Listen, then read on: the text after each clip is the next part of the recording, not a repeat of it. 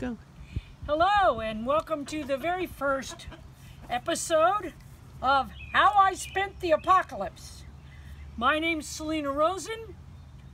I am a doctor of making do. Some of you, not very many of you, might know me because I am a science fiction writer. If all of you knew me, I would not be a master of making do.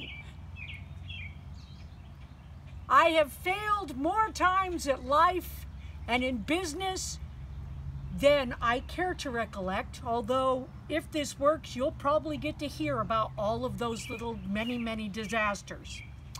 As most of you know, right now we're in the middle of a major pandemic. And while everybody else is losing their little minds, I kind of want to run back and forth in my yard, on my farm, and yell at the top of my lungs, "Who's crazy now, motherfuckers?" However, my sister said that my neighbors would say, "It's you, 'cause you're running back and forth in your yard screaming." I have a farm. It's a very small farm, but here we have always raised between 50 and 75% of our own food and could easily raise it all. We currently have chickens and goats and stuff, and you will get to, if we keep doing this, if it doesn't turn out to be a giant pain in the ass without any reward at all, and we continue to do this, then eventually you will meet all of our farm animals and everything we're doing. But today I'm going to focus on something that I specifically did since the beginning of what I like to call the apocalypse. This is one of our many chicken yards. Actually, we only have two. But this chicken yard is the just in case the shit hits the fan and our other chickens die chicken yard. Not that I'm ready for everything or anything like that. So this is our smaller herd of chickens.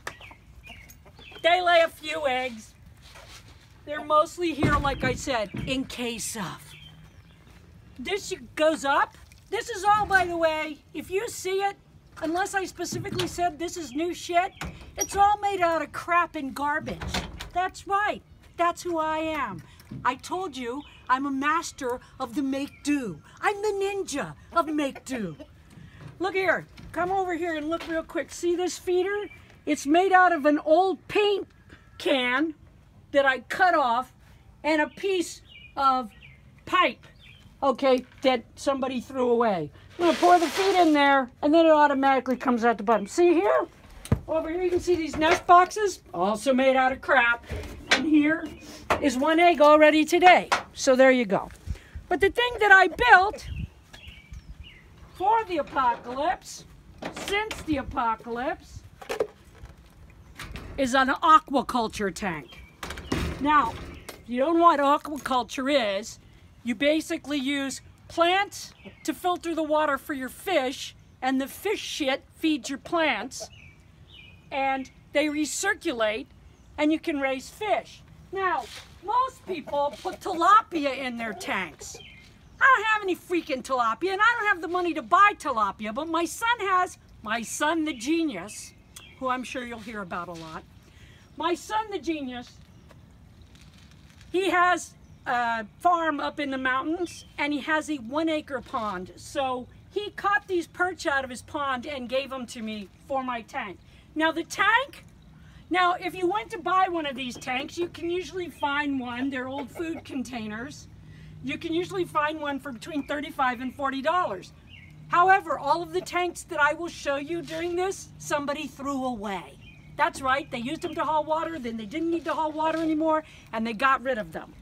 So, this is the tank, and this is the system. If you can see this, I built this guttering out of the top of a above-ground pool that somebody threw away by turning it upside down and siliconing the shit out of it. And then I just added this pipe and that I had laying around from some project I didn't do. I put this pipe on here. Every time it rains, the water runs in here. It goes into this screened thing to keep the debris from going into the water. And then it runs into the tank and it recirculates the tank every time it rains. Now, if you'll notice, let me hold this up. You can see the water is pouring through this filtration, which is mint plants and lava rock, and it goes through that. Okay, now if Lynn can get a picture of the solar panel on the roof, you'll see that it's over here, honey. On my way. Damn it, Lynn! It's over here.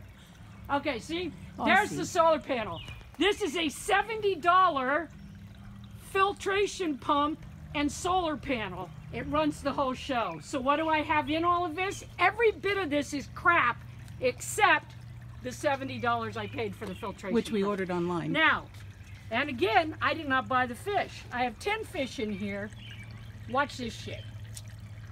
Now watch, they won't do it because that's what, oh, there they go. Now I'm feeding them fish food, but before I had fish food, I fed them cat food and they liked it just fine. But you can see they hit the surface pretty hard. They have literally doubled in size. I've had them in here about, what, about a month and a half? Mm-hmm. And they've already doubled in size. When they get as big as they're gonna get, I will eat them and replace them with new fish. So there you go. So, why am I doing this? I'm doing this because this is a time when many people are in complete despair. How are we going to survive the economic crisis? How are we going to survive the pandemic? How are we going to do any of this? I'm going to tell you, by making do. That's how. You know what, the corporations, you know why they want us to jump in and dangerously put ourselves in harm's way to get the economy going back? Because they don't want us to find out that our entire economy is fake. It's built on disposable diapers and pizza pockets and people eating out all the time. All stuff we don't have to do. All we have to do is make everything we have last a little bit longer. Look at the crap that we're throwing away and saying, okay, is it time to throw that away? Am I just being a hoarder? Or can I use that for X, Y, and Z? Everything I have, that we have not because I've ever made good money. I've never made good money. What I've done is pick shit with the chickens. You can too. We can take our country back. We can take our lives back, not by protesting, not by picketing, but we can do it by stretching our money. We can do it by spending less and doing more.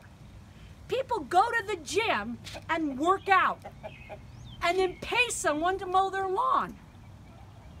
And you might say, well, that's our economy. What about the lawn guy? Well, the lawn guy's still gonna work. There's still gonna always be people that have so much money but they can afford to have their lawn mowed. But what we need to do is quit pretending that we're those people. We're not those people. We don't have shit. We don't need to eat out. We don't need all this crap. They keep telling us we do because that's how the rich are getting richer. In this time, everything needs to have more than one purpose. We don't need to put out a whole lot of risk for very little reward. We need to make everything we do count. So this is our first installment.